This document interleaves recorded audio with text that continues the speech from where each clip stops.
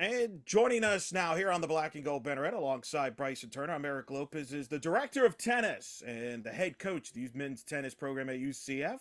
Speak of John Roddick, back with us here. Coach, good to talk to you once again. How you doing?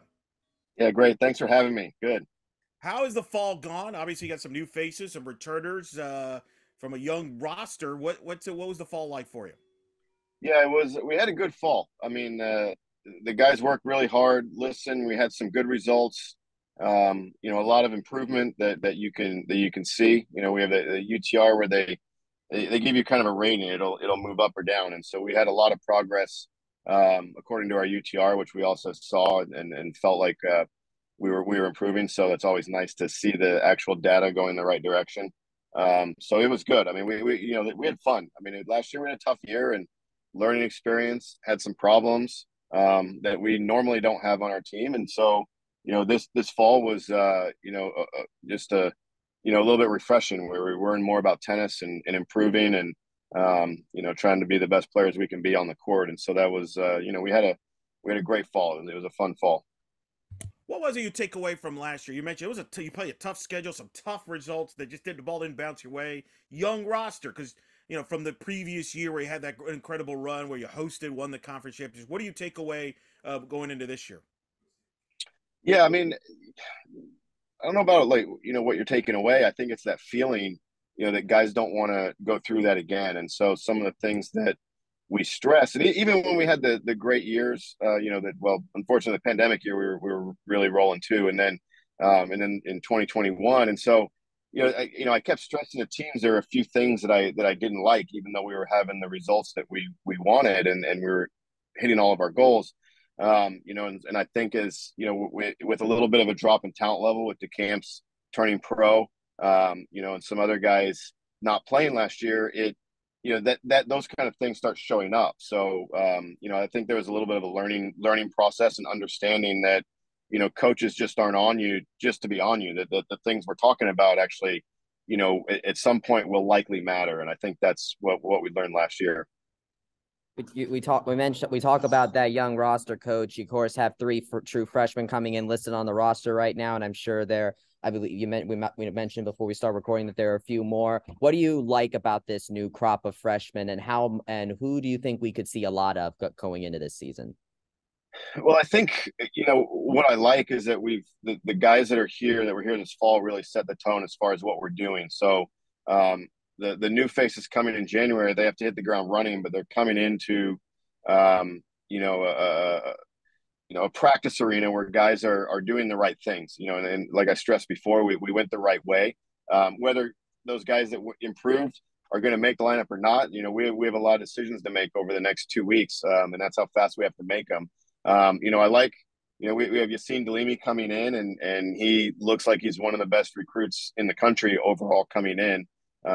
Probably one of the top 5 recruits that I know of coming in. So, I expect him to make a huge impact. We're waiting on some eligibility things with one of them, just to see, if he's going to be able to play this year, if he's going to have to sit out. So we still have some question marks, but I think we're going the right direction. I think the new guys are going to feel that, and if they come in and just blend in with what we're doing, then we have a chance to have a really good year. I've noticed that Benchacrown, if I'm pronouncing his name right? Yeah, Benchacroon, yeah. Benchacroon, he's been making the fall rounds a lot with the ITF tournaments. What have you been seeing with him this fall, and how much has he improved his game, and how much do you think we'll be seeing of him this season? But yeah, he's definitely going to be a huge part of our lineup in singles and doubles. He is a really tough out, and the guy's capable of playing anybody in the country and making it into a really tough match. He's a very physical player. The points are long. He's very good in the head. He's very good at counterpunching. His defense is good. So he'll drive guys crazy. Any players, those are the kind of players that you don't like playing. They just make it not fun, and they make it physical and mental. And he's really good at doing that. And he's also got a weapon with his forehand. So I see him. We need to do our job as coaches and find a spot for him where he can settle in and win 90% of his matches. And he's capable of doing that. And we have to play him in the right spot. So I think we have a plan for that. But he's going to be really good for the team and really valuable. You bring back Quinn Snyder and Cooper White, they're still listed as underclassmen. What improvement have you seen from them over the course of this fall, and what kind of improvements do you think we could see out of them this time around? Yeah, Quinn was one that I was alluding to with the team improving. He had a huge jump with his UTR from August till now. He started winning a lot more matches, and I think that's you learn to win by winning. I'm not a huge believer in you learn to lose by you learn to win by losing. You can learn something from a loss, but winning's a habit. And Quinn started to win 2 out of 3, 3 out of 4 matches, and in tennis, that's kind of the goal when you really start making progress as far as understanding how to work your way through matches, because it's we don't have a clock. You have to finish the match, and they're going to make adjustments until the very end, and you have to be able to finish the match. And if somebody makes an adjustment late in the second or third set, you have to be able to do something to still get to the finish line. And Quinn's, I think, took a big step in learning that this fall. So and Cooper played the best tournament that he had since he's been at UCF at regionals. He won his first round, and then ended up losing to a player that ended up in the semifinals or the finals. I can't remember. And he had a match point in that match, actually. So his level was the highest that I had seen really since his time here. So both of them have a chance to be solid contributors, whether it's singles or doubles, but they're definitely trending in the right direction for us. You mentioned obviously win-losses. That's the ultimate, deciding factor when you've seen a player, develop and learn. But there are other, things you could see signs of a player turning a corner. I remember in the past when we've talked about Gabe DeCamps, for example, and when you saw him turn that corner and turn out to be a top 10 player and arguably the greatest singles tennis player in the history of UCF. As a coach, when you see young players early on, what are some of the things you look at, either at practice or things that you see signs of that you're looking for? Yeah, I mean, there's all different ways, and every player is different. Whether it's mental, for DeCamps, you could always see the baseline game was going to be there. The two things he had to really work on that were harder was his serve and then his mental game. He could let like the bench at Kroon, the type of player that I just described with bench at Kroon would drive Gabe crazy, and he started doing a better job of relaxing, letting those matches be long, letting the points be long, because they're just they're making it that way. And so it's like slowing down a football game or something like that when the other team's keeping the offense off the field. It's just one of those slow games, and that's what drove him nuts. He didn't like to play slow. He wanted to play fast and play big and rip from the baseline, and the points sometimes be a little shorter, but he had the ability to play long points as well. And so once he relaxed and realized that was okay, that's when you start seeing him turn the corner and not press. And so that was, we knew the whole time that Gabe was going to be one of the best players in the country. We're just trying to hope and make sure that it's earlier rather than not right at the very end. And then he turns pro or we lose him to eligibility. He runs out his eligibility clock. So, for us, he started really coming around his sophomore year and, was one of the best players for 2.5, 3 years in the nation. So that was, and that's what we want to see. I think Delimi has another, he's another player that, is going to be in that same mold as Gabe. He can play with all the best players in the country right now, and we need to make sure that the mental side of it is addressed early, because that's going to be the biggest challenge for a lot of these guys that are trying to play at that level. It's very, very taxing upstairs to play at that level.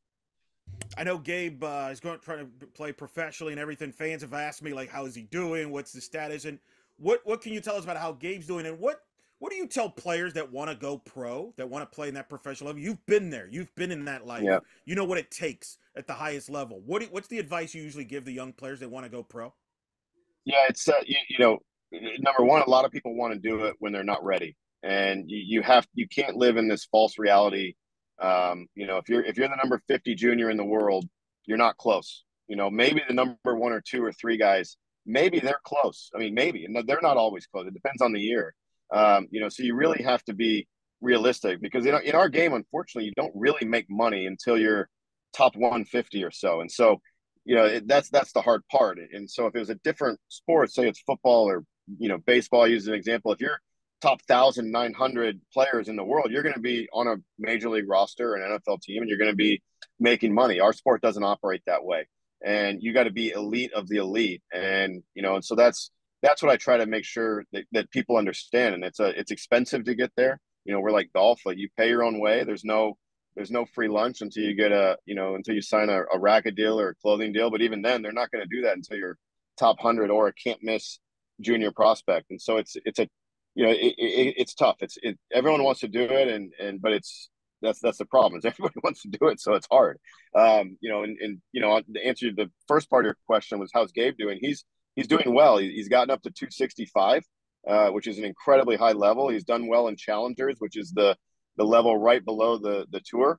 He's right on the verge of getting the qualities of the Grand Slams, which is where he'll start making some money. So he's right there. But he actually called me yesterday, and he's talking about how tough it is out there. It's a grind, it's mental, that kind of stuff. So so that's what I try to tell you. The reality is you don't break through quickly a lot of times, and you gotta you've got to be patient with yourself, and you got to deal with failure because you're going to have bad tournaments. And then when you have a good tournament that next year, when those points fall off, if you lose first round, you're going to lose all those points. And if you start thinking about that and worrying about, oh, I'm losing points, you're done. You can't think that way. You just have to go play good tennis, and the points will take care of themselves. Like when I was traveling with Andy, my brother, there wasn't one time where we ever discussed, oh, well, you have so many points coming off this week. It's like, no, let's go try to win this week. Let's try to be in the semifinals, quarterfinals, and have a good showing and see if we can win the tournament. And so that was the mentality that we had, and it wasn't defending points. I mean, you play defense, you're out there, you're gonna have problems. There's always another tournament. You can always adjust your schedule a little bit if you had a bad week. Maybe you pick up a week that you weren't gonna play.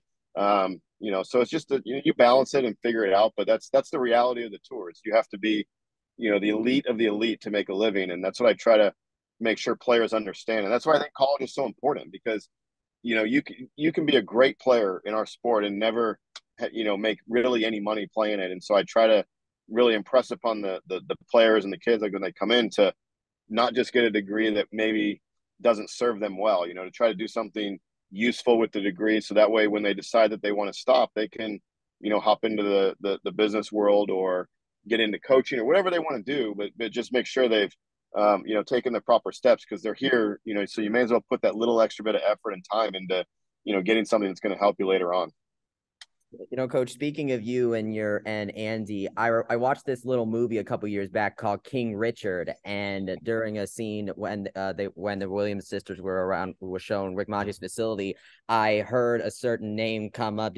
Have you by any chance seen that movie yet? And what did you kind of I did. I did, and I didn't know about it, and so when they did the premiere, my phone started blowing up, and I didn't even know it was coming out. I'm not a huge movie goer. I knew about the movie, and I'm like, oh, that's going to be pretty cool. That's right when I was there, and so that was a special time. I mean, we all knew that the Williams sisters were going to be, unbelievable. I mean, you never know if they're going to be two of the greatest of all time, which they certainly are, but we knew they were going to probably win Grand Slams and be top 10 in the world, and that sort of thing. And Rick was portrayed very well in the movie. That's a lot of how he was. I mean, we all loved playing for him and being coached by him. He had a ton of energy.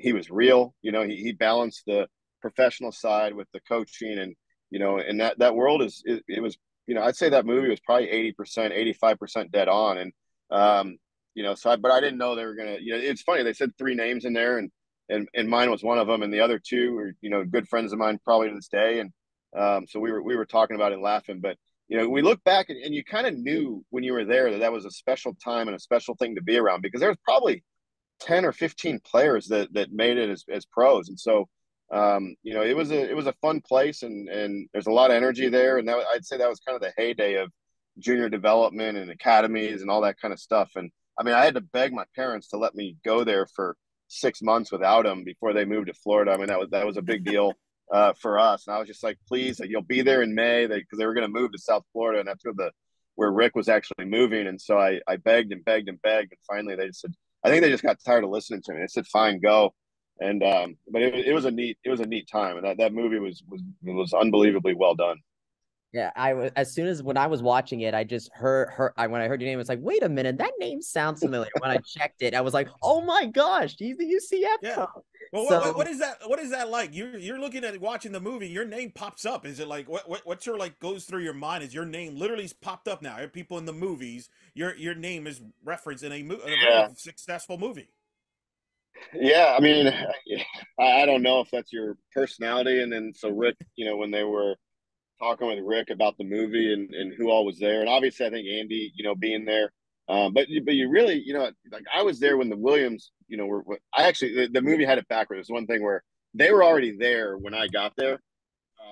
So I don't know when exactly, I don't know, maybe they've got there like 6 months before. So some of those little timeline things were like that. But that's what it was like walking through there. I mean, you would see the best players in the country. I mean, we had, the top 10 player, just an American player. I mean, forget about the international players at the time. It was, the top 10 players in the 16 under and the 18 and under, 10 of them. So 50% of them were training there. And then you throw in the girls' side was the same. And then you throw in, that Jennifer Capriati was, had been there and in and out, and the Williams sisters and Andrea Yeager, who ended up, getting hurt, which was tragic that she couldn't play. She was top 10 in the world. We had Karima Lamy from Morocco, who beat Sampras at the Australian Open. Christian Ruud, whose son just got to the finals of the U.S. Open. So he was there. So it was just Ben Spade was top 20 in the world. So it was just, there's so many people there, and even people that weren't there full time. The people that came in there when they needed a place to train when they were in Florida or coming to the U.S. I mean, it was just a revolving door of, between Rick's and Nick Bollettieri's, who just passed away a couple of weeks ago, I believe, 3 weeks ago, maybe. Right. Between Nick's place and Rick's place, I mean, basically everyone would come through there at some point for some reason. And so it was just in Florida in general, and Florida's still that way to a point, but man, those two places back then in the late 80s and early 90s were really neat. If you're a tennis lover, that was the place to go hang out. It really was. How you mentioned it, you even mentioned it a minute or two ago, how it's changed now. Tell us a little bit how it's changed now in the sport overall, as far as developing young players back then when you were around that group to now, maybe the last handful of years. How much has it changed? Yeah, I think it's gotten more private, so smaller. So in those big group settings, I still believe they work, because when you're around kids like that, and it takes a little bit to get going with that, but parents seem to want to have just all the attention. Well, I want to have the attention from somebody who's good, even if it's not that much attention.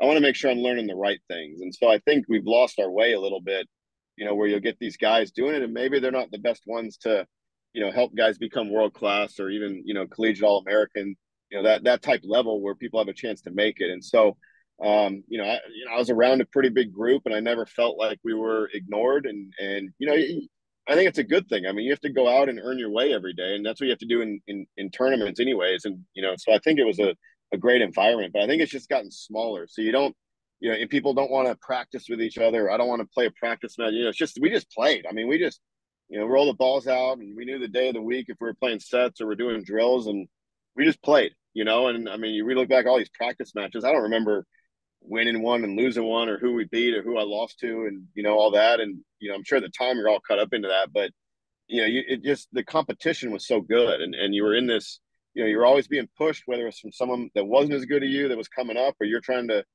chase the other guys, or you get to the top and you're starting to play out on the tour. So I think that environment can be very good, but people just want the individual thing, and I don't think that's best for the players, especially for teenagers. They need that social aspect and camaraderie and joking around, and it's much easier to do really difficult things and train really hard when you're doing it as a group. That's why college teams are great. It's a great size. We'll have 10 players, and that's a great size to do that stuff. So hopefully we trend back the other way, but I don't see that changing, unfortunately. You mentioned international players earlier. Two of your top players on your team this season can come from that realm. Cronje and Bogdan Pavel, both of them kind of going into their senior season. How important is it for them with such a young team to be in that leadership role? And what do you think we could see out of them as far as personal improvement over this season? Yeah, I think Bogdan has done a great job. He's our captain, so I'll start with him. And he's a fifth year COVID senior, so he's getting the year back that he lost from COVID right now. He's excited to play. He wants to have another good year. He's tasted both ends where, we've done really, really well and achieved a lot of goals and won championships. And then, last year was unfortunate. And, this freshman year, we were top 30. We were pretty good. We were on the verge of doing well. So I think he's hungry. He was excited when he knew we were bringing new players in. He's like, it's going to push everybody. He knew the level of the guys we're getting. So, but it does it, from us, from a coaching staff. And then next in line from a leadership standpoint is Bogdan. And that's a different leadership standpoint. So that's arguably as important or more important than what we're going to be as coaches consistent with what we do and how we do it over the years. And the leadership on teams always fluctuate from year to year. You can ask any coach. And, my best years at Oklahoma when we were number one in the country and, winning national championship, we had great leadership, and so I think we need that again this year. And we've had that in the past. And I think Bogdan's ready for that. I mean, he had a broken wrist where he fell. Can't remember. It was off the scooter on the court now. I can't remember, but and it wasn't a terrible injury, but it just took a little while to heal. And he went to tournaments and played with one hand, and did well and, adapted his game to being able to play just with a one-handed backhand. And, I think guys saw that and he fought. He ended up cramping and, full body cramp at the end. And that's the fall of a fifth-year senior. He doesn't have to do that to earn his spot at this point. But I think that, showed a lot to the young guys. Like, this is how we compete and we try till the end if we can. And, until the last ball's hit. And so, fighting through an injury like that, because it wasn't affecting him. It's just he had to play a different style. He had to come in more and he could only slice backhands. And in the end, that makes you a better player, but you're going to lose some of those matches because you're not at full strength. But I think you learned a lot, but I think it just sent a message to the rest of the guys. Like, we're going to fight hard this year, no matter what. Yeah, I also mentioned Leighton Conji. Well, he paired up with Bogdan for the first time last season, and they did some solid track together. Bogdan was a really great doubles player, but with Conji, what do you see out of him this season? And will Conji and Pavel be teaming up together a lot more this doubles pairs, or what other doubles pairs could we see? Yeah, we're likely looking at them to play together, and then the other two spots are completely up in the air. But you're also talking to a coach that I blew up my whole doubles lineup. 1, 2, and 3 for the NCAA tournament, I think in 2014. So we played with 3 fresh teams. So I'm not afraid to make changes there either. I mean, the worst thing you can do is, I mean, doubles is a little bit of a confidence game. And so, you could have two. We had 2 guys that were playing all-American level, and we had to separate them, and then we split them apart. They start playing great with lesser doubles players, and then we were stronger. So doubles is you think and I don't know that I've ever started a year and finished a year with the same teams. I would highly doubt it, but it's not a goal that I set out. It's like anything, we have to adjust and based on injury or based on attitudes, results. There's a lot of things that can go into it, but Leighton and Bogdan, I mean, they have a chance to be one of the best teams in the country. They really do. So, we'd be crazy not to start them out, at 1 or 2 doubles and see how well they can do and see how many matches they can win. We'd love to get back in that luxury where we had Gabe and Mizuchi playing 2, and they actually, I think they were ranked 2 in the country. And then we had Trey and Bogdan, and they might have been top 5 at the same time. And so, we'd love to find another pairing like that. But when you have 2 great players too, sometimes you're better off splitting them up and then strengthening. It adds depth. So we'll have to figure that out. But you're right. Like they're definitely our strongest pairing right out of the gate. That's for sure. We need to put them together and see if we can figure out the other 2 with all the new faces and the current faces. Of course, you look at the schedule, another challenging schedule. Unique too, you're hosting the conference tournament this year at the USTA Center. The NCAAs will be also held there. Your thoughts on the schedule, and obviously, once again, hosting the conference championships. Yeah, I didn't know if the American was going to let us host it, to be honest. But yeah, no, I mean it says a lot about the facility and the ease of playing there as teams. I mean, that place was set up to host tournaments like that, and the coaches all voted to keep it there for this year because the coach, as coaches, we like to go to places where it's easy. Your routines are easy, whatever there's always courts, and so the hotels are great down there. So we were fortunate to be able to keep it. I think also if you're going to play the NCAAs there too, it's not a bad to have a run through the conference tournament, then turn around and come back to the same place for NCAAs, whether it's the singles tournament, the team, or whatever it is you make. So that's also, I think, why they wanted to do that. Obviously, we wanted to host, and because I think when we go into the Big 12, we're likely at the back of the line. That's the way when I was at Oklahoma, that's the way it worked. And so coming in, I can't imagine that we're going to host the conference tournament too soon, unless because it is such a great place to host. And if we host NCAAs again, then we'll probably end up hosting it. But so I knew for us, if we got skipped this time, we were going to have a little bit of a wait before we even hosted the conference again. And so in the American, we were hosting it every other year, which was for us was awesome. It's just a great venue to do it. So we're excited to be hosting both of them, and thank the American for working with it and doing what the coaches wanted to do. I think that says a lot about them. Trust me, just show them photos, videos of the facilities, and the Big 12 coaches, I have a feeling, will change their mind. Heck, I'm sure the American kind of would like to, like, hey, look, we'll let you host. Can you just let us host down the road, even though you're not in the league anymore, because it's that Yeah, special of a place yeah. for there. I'm curious too, as you transition into the Big 12. You're the director of tennis, so obviously you have a lot of hats that you wear. How is that process going from your, not only from the men's tennis side, but obviously you work with Brian on the women's side? Just that he joked, we've talked to him, he joked that you're going to give him all the dinner reservations of all the Big 12 places, since that league inside out. But Yeah. take us through that process of from a tennis program standpoint, in the transition process. Yeah, from a tennis or really any sport, I think just the level is going to be higher. I mean, if you're, I knew when I went into Oklahoma that if we were going to win the conference, we would have to be competing for national championships too, and that's what we were able to do. And so I understand the level that we're going into. For us on the men's side, TCU and Baylor, perennial top 5, top 10 teams. UT has been there. OU, has been there, dropped off maybe a little bit, but with us coming in, I think we can keep that league in the same spot from a tennis standpoint. Oklahoma State is gonna be really good in the next few years. They took some lumps last year with being young, but to win that conference, and it's not going to change. I mean, you see TCU in the national championship of football.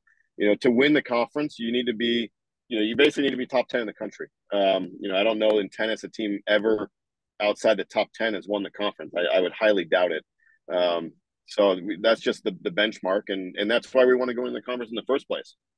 So that's part of it. The women's is a little different because they have more teams. Because a lot of the northern schools in the '90s dropped their men's tennis programs, unfortunately, and they haven't brought them back. So his schedule is going to look a little different than ours. They'll have a much beefier, more filled up conference schedule than we do, but the level is still the same. I mean, I've seen the Big 12. I've seen years where the team that finished last in the Big 12 was ranked 23 in the nation out of 6 teams. So that's what we were facing every weekend, and then at the conference tournament, and so that's what we have to look for. I mean, that's why when we were recruiting, we had a player that we know is a good player, and he might have to sit out a year on the front end, but we wanted him so when we entered the Big 12, that's what we had. So that was the thought process on recruiting. We had and we knew we had 3 other guys coming in, and like, well, if we need to do this, we need to do this.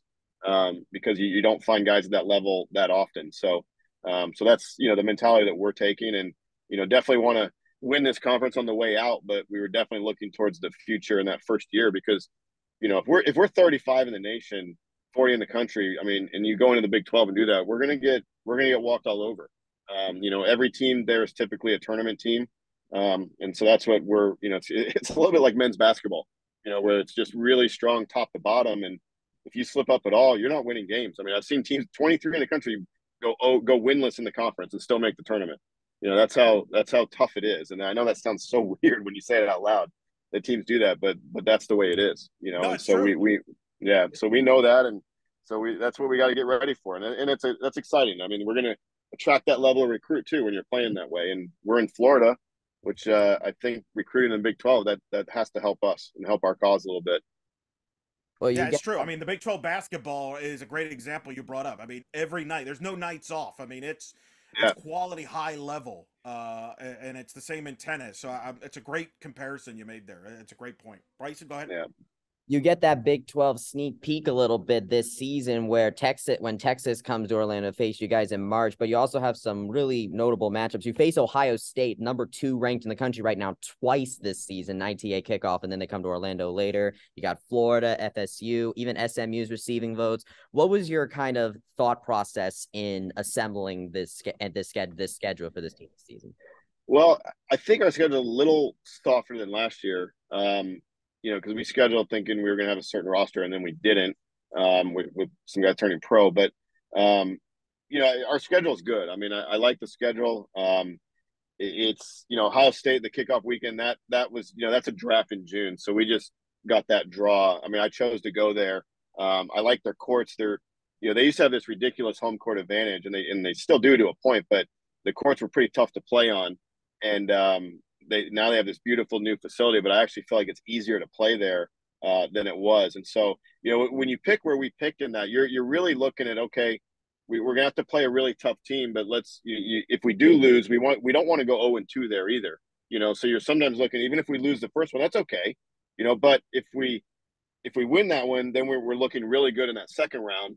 And then if we don't, there's a consolation there. So you're playing two matches. So your whole thought process isn't necessarily just on the first match you play and, who you're playing right there. So, so that was part of the thought process of going to Ohio State. And I also thought the court, we played really well there last year. We lost, but that was actually probably the best we played the whole year. And so, if we're going to have to go indoors, we wanted to go back there because I didn't feel like for us coming from Florida and not being inside that much, I felt like there we could actually play pretty good tennis. So that's why we went there. We picked low, so our options weren't great. We were looking around and we're like, no, that's not some of these courts are really fast. We're not even gonna be able to prepare for that. So that's why we did that. And then we scheduled them anyway. So they're outside here, which that's the match you want to circle is like them coming from indoors to outdoors, and coming to Florida for one of their first outdoor matches. I mean, we did that at OU, and we just put how it worked. We beat them outdoors really badly after they'd won in Ohio State actually won indoors. And then the next time we had won indoors, national indoors, and then we beat them at their place. But it was a 4-3. We saved match points, and it was a tough one. I mean, we actually broke their 200 match winning streak. They had a 200 match home winning streak that we broke. 200. Wow. It was the most in the history of the NCAA in any sport, 200 matches. And we got it. They had match point to beat us, and we somehow slimed out the match. But yeah, so that's, tennis is that. We're like basketball. I mean, if you go, your goal is not to go undefeated every year. There's very few teams that ever do. And sometimes I've seen the team that goes undefeated in the regular season, they get really tight in the tournament with that undefeated staring them right in the face. So, I never set up the schedule trying to go undefeated. If you do, that's great. We want to win every match, but I never set up the schedule thinking, afraid to lose matches. Like that's not how we schedule at all. Like that's, we made the finals NCAAs at OU, and we lost 10 matches that year. So that's not how we operate. I mean, like last year, but then it got out of control because the schedule was too tough for us. But so it's a balance, but usually it works out well. So this year's schedule, I think for the talent level we have, our youth, I think the schedule is really fair. It's going to be a tough test for them at times, but then there's going to be a lot of winnable matches that we need to win. So that's how we try to set that up. What is the biggest thing you want your team to get out of this season? Well, I think, going into the Big 12, I want to just create that winning habit again. We had that going, and then we stumbled last year. And so just getting that habit of winning and expecting to win, not getting too excited if you beat a team that's 30 in the country. That's a good win. That's a very good win. I'm not discounting it at all. I mean, sometimes we've been at that ranking, but we want to expect that and have that be, just kind of business-like, and you go out and take care of business and win that match and go on to the next one. That's not what we should be getting excited about. That's what we are supposed to be doing. So that's the mentality we want to develop as we move through this year. And I think we, going back to your first question about the fall, I think we moved into that mentality. Now we just have to go out and finish those matches and with a W. And so that's the idea. I think it's a really good test. And I think that's what we want to build. It's just, a certain level of expectation. Like this is where we're going to be. And then at the end of the season is that you get in the later rounds of either the conference tournament or the NCAA, let's try to win something now. So, that's what we want to do. Well, we're going to be excited before the season's here. I mean, at all levels, Australian Open's going to get underway. Your college season, the spring gets underway, Coach. Always exciting to see your program. Thanks so much for taking the time. I know it's a super busy time, but we always enjoy having you on when we can, and we look forward to seeing you out there at the USTA Center. Of course, guys. Thanks for having me. I appreciate it. Enjoy coming on.